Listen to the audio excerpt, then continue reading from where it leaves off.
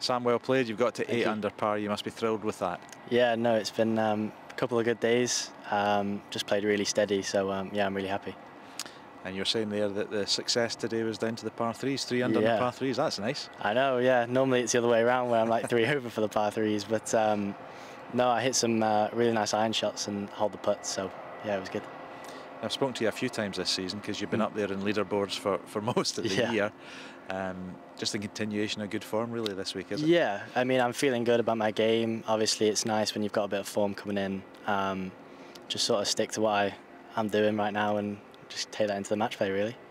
I guess the thing for you is not to be anxious about getting over the line, isn't it? Because you've been close a couple of times. So how do you try and counter that? Well, it's a bit different this week with match play, so I can just focus on the person I'm playing rather than obviously the leaderboard. But yeah, I think if I just stick to my game, I'll be all right this week. I think I've learned a lot of lessons this year, so yeah, no, looking forward to it. Do you quite like that head-to-head combat in golf? Is it something that you enjoy? Yeah, well, you sort of always want to try to get under your opponent's skin and stuff like that. No, it's always good fun, definitely.